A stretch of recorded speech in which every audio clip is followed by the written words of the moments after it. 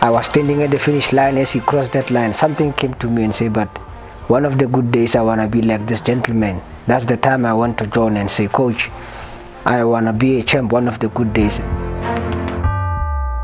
Last year I ran good about that shoes for breaking the record. The people will not believe in that shoes you can run of the Mr. Price Sports.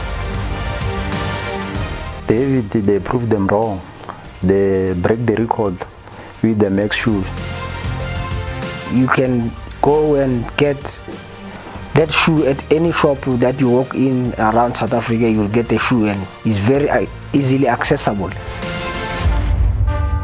I'm one of the guys who were there when they introduced the shoe, and I contributed in making the first racer shoe. I believe in the brand from day one, and I think the brand is improving. As you see, last year we had a guy that broke the record in the shoes. David Khadibit, South African, smashes the Comrades record of 5:18.12.